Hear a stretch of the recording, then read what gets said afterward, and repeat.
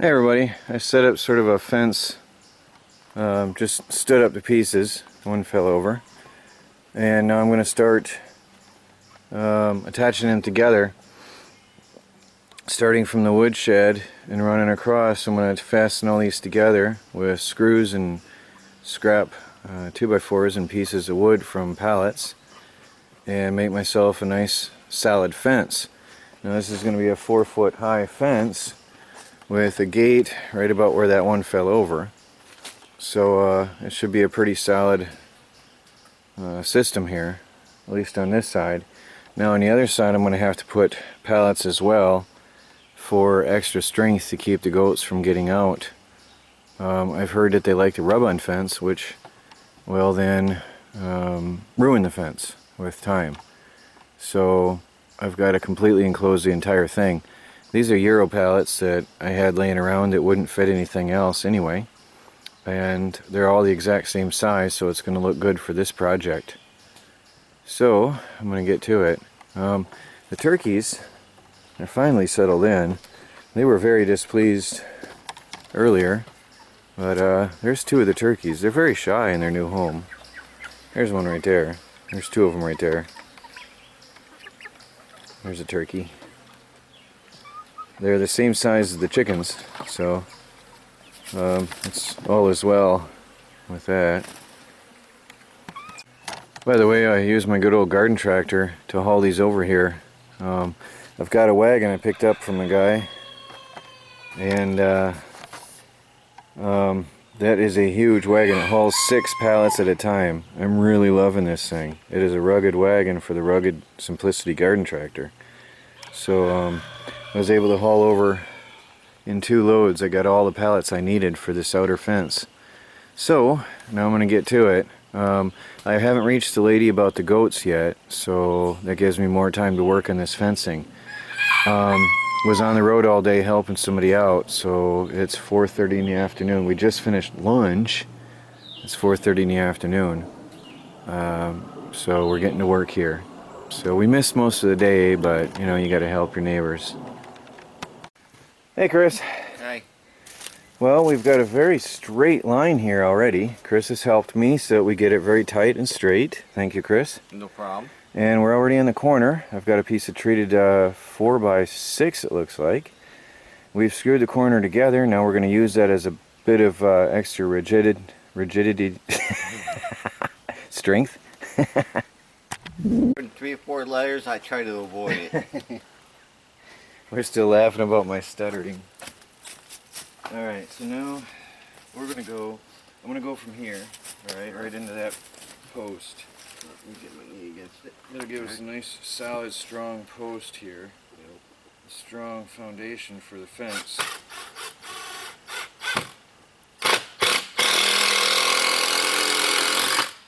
Now we're also going to use T-posts, by the way, everybody, just to make sure this is really good and strong. Now, can you kick that in on the bottom towards that way a little bit? No, yeah, this way. Yeah. This way on the bottom. Yeah, alright, the screws will pull it in when I get there. Alright, it's good for now.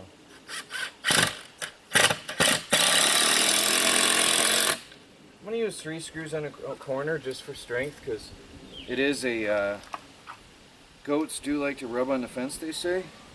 I was studying already.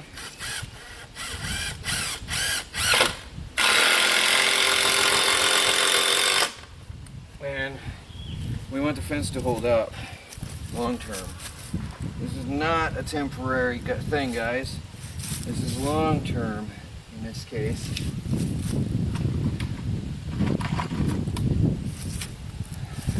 You know, I'm going to get an extension. Do you know where they went?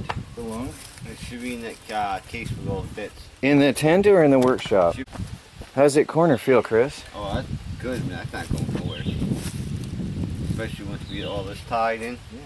We need some reinforcement on, I'm going to reinforce on the bottom with all those there. We've got a board through the middle of every one. We're in each joint. We're going to put it through the bottom as well, because that's a little flimsy down this row. Down at the end of the row is a little flimsy. But this corner is rock solid. This is nice and rigid. I'm liking that. Yeah, me too. And then I'm going to put the T-posts in every once in a while as well for even more strength so that the goats can't push this whole thing over. And then if we find out that they're jumping, which I've read that nursing Nubians are not usually jumpers, but if we have to, I've got some fencing that is perfect for this that'll go up along with the T-posts.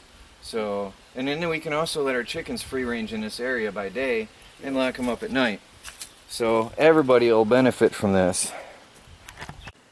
Hey everybody, we're putting a hinge on. We've got a big 7-foot board on the end support, and we're going to have a crossover to the other side with a 7-footer here for strength over the doorway. That was Chris's idea. And I've put 2x4 on each end of the door, and I've screwed on 2 hinges to the frame, and now I'm going to put the hinges on the other side of the door. But now we have to shim it up a little bit so that it doesn't drag on the ground.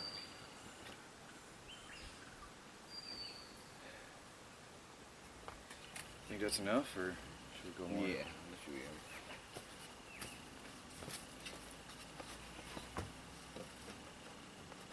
Wait. Okay, down. Alright, now, tight area here.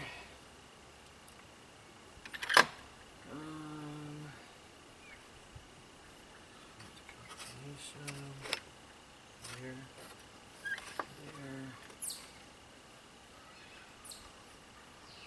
Ready? Yep.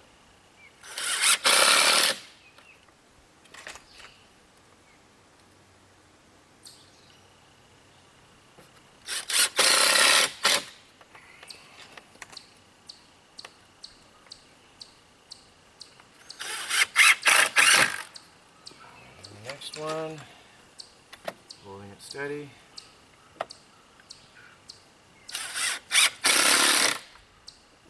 Hold on.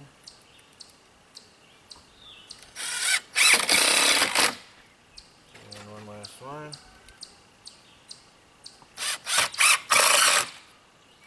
Okay, we should have a working door, hopefully. I'll pull out the shims.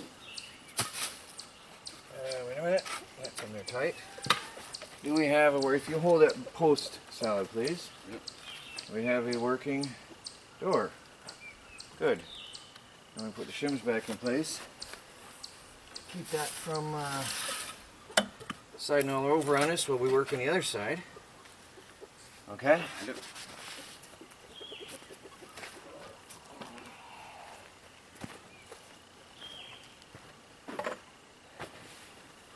Well, we're getting it, everybody.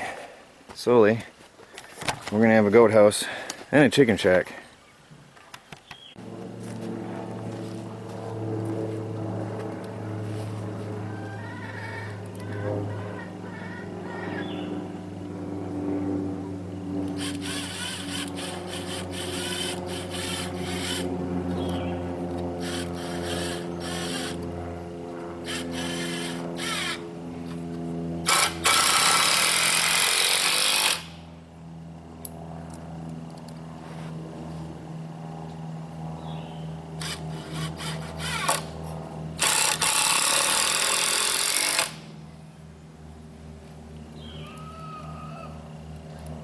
So off the top.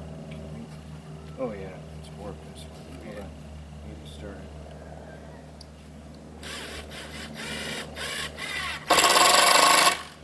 Good. That'll be fine.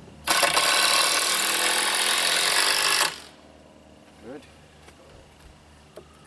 Fix that board eventually, but okay now.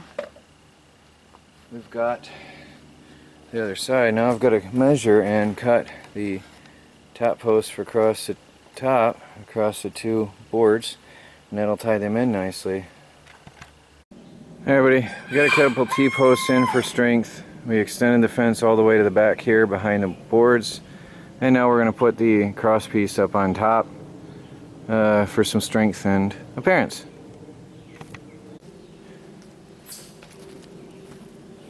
Now, you're going to have to bring this for me even, right here, down here.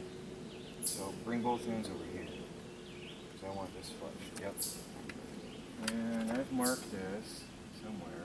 It's going to be 38.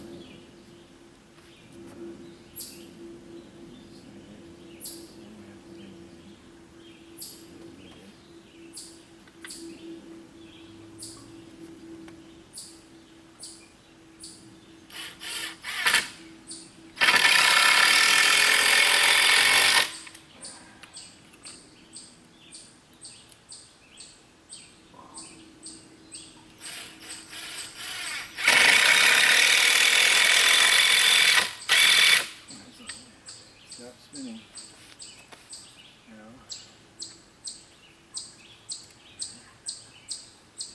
there's my markings.